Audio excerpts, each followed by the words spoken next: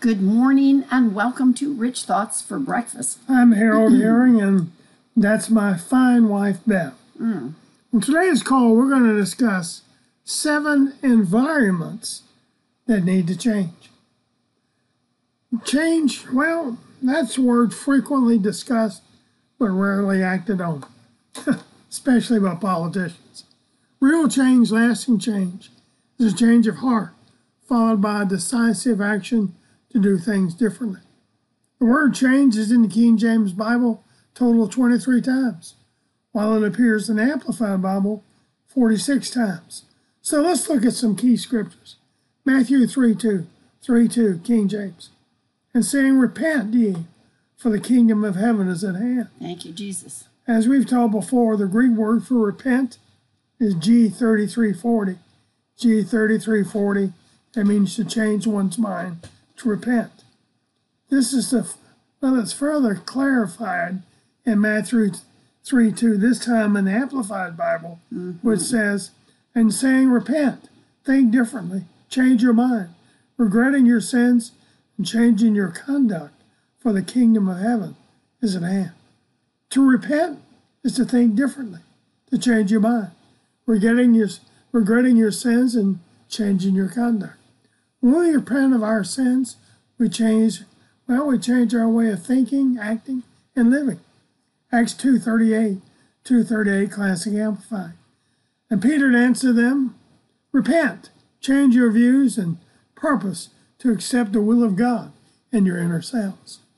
See, repentance is more than a thought, a confession. Scripture reveals it to be an action, an agent for change. And because the Holy Spirit comes in and gives us, that's our agent for change. That's it. Matthew 3:8, Classic Amplified. Bring forth fruit that is consistent with repentance. Let your lives prove your change of heart. There you go. The evidence of our change from sinner to saint must be proven by the fruit of our actions. Same principles are true in habits that we wish to change. It's great to say we're going to change, but there must be a corresponding action to make the desired and necessary changes. Mahatma Gandhi once said, must be the change they wish to see in the world. Wow. I've often heard people say they want to change their financial environment, but we can tell you with absolute confidence that nothing's going to change until they change. According to dictionary.com, the word environment is defined as the aggregate or the total of surrounding things, conditions, or influences. Surroundings, the social and cultural forces that shape the life of a person or a population. We want to read the last part of that definition for environment one more time. That's very good. The social and cultural forces Yes. that shape the life of a person or a population. We are uniquely positioned to change our environments. That's right. In 7 major areas. Number 1, your learning environment. How you study the Word, how you read a book or listen to an MP3 or listen to what is teaching you. First, if you're reading, you get a pen or a pencil or a yellow highlighter or something. And as you read and you learn and you're listening, you'll find that nearly every page will have notes, comments and ideas for practical implication into your life if you truly want to change. Second, you pray. Nothing changes unless we're praying. That's right. A prayer can't be answered unless it is prayed. So we need to ask God for help to understand and activate the scriptural principles that we're reading. The Holy Spirit will help us to have that fruit come up, because of the time that we've spent and invested in the Word of God, so that we can remain in the Word and be active, producing a harvest for years to come and leaving a legacy as well. Third, read without distraction, and you know exactly what that means. No TV, no phone, etc. Fourth, don't delay in reflecting, recording, and recalling the things that you've read or heard. They say it's a scientific fact that you'll forget 50% of what you heard, like say you're hearing a sermon or you're listening to something on the radio on the way. We listen to serious radio preaching, 3 hours after reading it or hearing it. And 24 hours, it says you have forgotten 50% of even that information. But the thing that they don't tell you is that the Holy Spirit is, when we listen, the Holy Spirit can bring to our remembrance those things that we need to know at the time we need to know them. So if we really want to change, we need to be capturing the insight and the revelation of the Word and asking the Lord to bring it as a reality into our lives. Number 2, your living environment, a place where you change. One of our favorite places on planet Earth isn't in any of the 14 countries that we visited, though we've been captivated by the mountains surrounding Lucerne, Switzerland, the history of England, the antiquity of Egypt, the inspiration of walking where Jesus walked in Israel, so many other places. My personal favorite place on planet Earth is my home, my living environment. It's changed over the years. All of our younger children are on their own now. So it's just me and my really fine wife, Beth. Our home is our place of refuge and enlightenment, place of comfort where we build our strength, spend time in the Word with each other. Though it's changed over the years with the coming and going of children, we've managed to create an environment for living, loving, and learning. There's the place where we read and write, the place where we pray, the place where we relax mentally and physically. No matter how big or small your apartment or home, create a room, corner of a secret place where you pray, place where you change mentally and spiritually by what you read. Psalm 91:1, 91:1, Classic Amplified. He who dwells in the secret place of the Most High shall remain stable, fixed under the shadow of the Almighty, whose power no foe can withstand. What a scripture. Number 3, your preparation environment, where you get ready for work, etc., like your bathroom, your closet, etc. Have you ever noticed how you feel when you can walk into an environment where everything is neat and accurately arranged?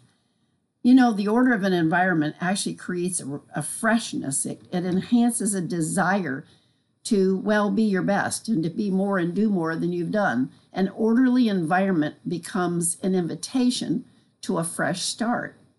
So you can start your challenge by removing the clutter from your lives, including but not limited to your dresser, your closet, your nightstand, your bathroom reading rack, whatever. And the garage, the attic as well. We're getting really personal there, though, smiling. Anyway, ask God how to bring order into your environment, and it just makes you feel better when you know that everything is in place and in order, and He'll help you. Yes, He will. Psalm 32:8 in the English Standard Version says, I will instruct you and teach you in the way you should go. I will counsel you with my eye upon you.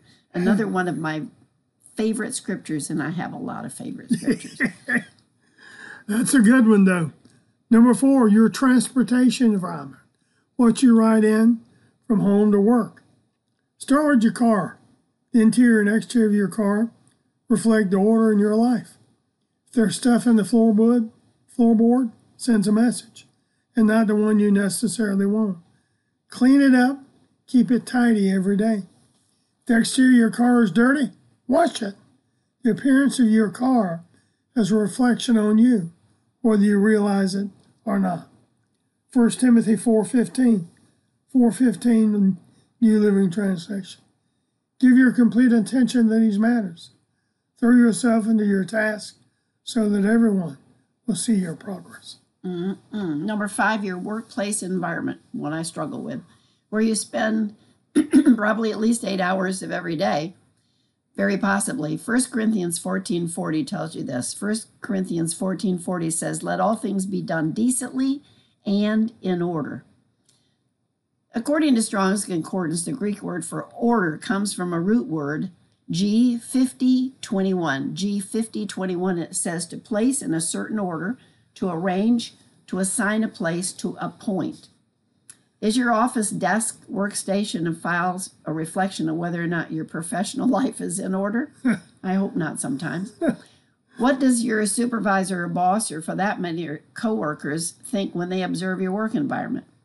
Make no mistake about it. The order or lack of it on your work environment is no doubt a reflection on you. Hebrews 13:21. Hebrews 13:20 in the Classic Amplified says, strengthen, complete, and perfect, and make you what you ought to be, and equip you with everything good, that you may carry out his will, while he himself works in you and accomplishes that which is pleasing in his sight. Really, our Heavenly Father is a God of order. Number 6, your nourishment environment, where you eat. Mealtime should be a time when memories are made and remembered.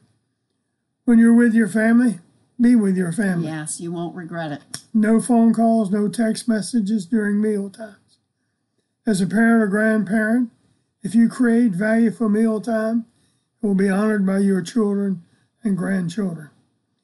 As we were meditating on this nourishment environment, we were led to Revelation 3:20 Classic Amplified. Behold, I stand at the door and knock. One hears and listens to and heeds my voice and opens the door. I will come into him, will eat with him, and he will eat with me.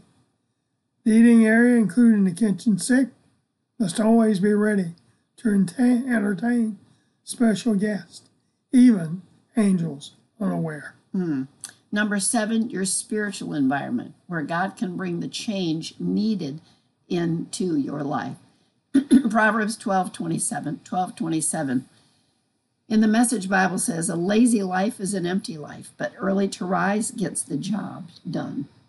When you bring order into your life, then you will find extra satisfaction. As in Deuteronomy 12:16, Deuteronomy 12:16 in the Message Bible. You are to celebrate in the presence of God, your God, all the things you've been able to accomplish. You know, a proper spiritual environment positions us strategically to bring the change that we desire into our lives. Absolutely, it does. These are 7 fundamentals. Yeah. But if you get these environments in order, you're going to find that you accomplish things you never thought possible. That's it. And you're going to know things by your learning that you never thought possible. A lot of clutter around your life brings clutter into your mindset. It's the and truth. It doesn't allow you or help you to be able to, get things done. This is fundamental teaching. It is fundamental. Take it to life.